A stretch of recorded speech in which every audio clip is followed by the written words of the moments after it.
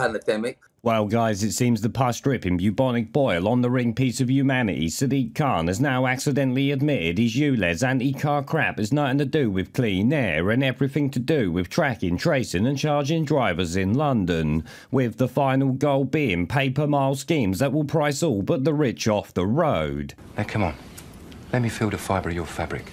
This is no conspiracy theory because the Ponce is leading the C40 cities crap that openly calls for these anti-car measures alongside banning meat, no holidays for the peasants and limited heating for your homes. Shit, they want us all to live in mud huts like this is the African bush or something, but that's a whole other load of bollocks we'll deal with another time. Today we're gonna talk about this report here, or should we say what this report tells me without it actually saying it. Here you see the headline: Sadiq Khan deploys ULEZ vans after vigilante attacks cameras. Transport for London uses 20 vehicles across the newly expanded zone to fill gaps where static devices are lacking. So to cut pollution by cars, Sadiq Khan is sending out yet more cars. Like the dumbest motherfucker that ever lived.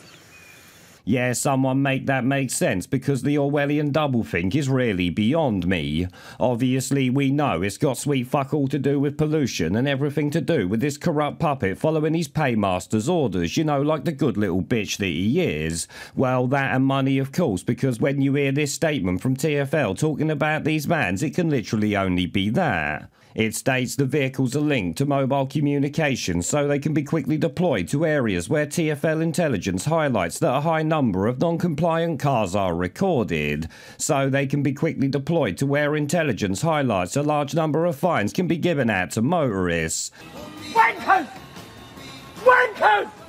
Obviously, this snivelling shitweasel's doing everything in his power to track, record and charge as many Londoners as possible with these vans, which he might actually need more of because people keep destroying the stupid cameras he puts up.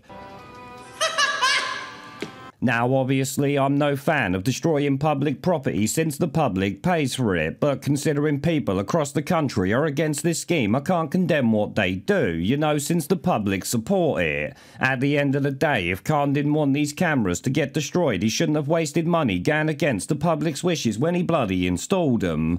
Khan, like the rest of these low-life fuckpigs, needs to remember they're meant to run the country for us, not dictate to us what goes on with our bloody lives. One day the public might remind them of that, and I'm not sure these corrupt weasels are actually gonna like it. All we need is a few black hats and people going hungry for a while for the public to turn on them so they're never far from a shitstorm. You're on thin fucking ice, my pedigree chums, and I shall be under it when it breaks. Thankfully though, I expect this ULEZ crap will be the end of Sadiq Khan as London Mayor, because enough people hate it that it should sink him and sink him for good.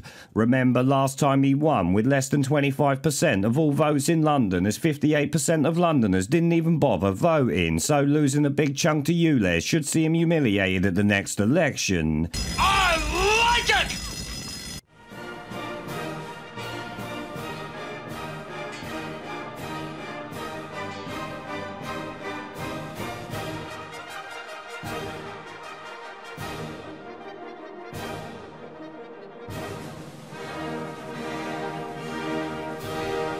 Pandemic. Where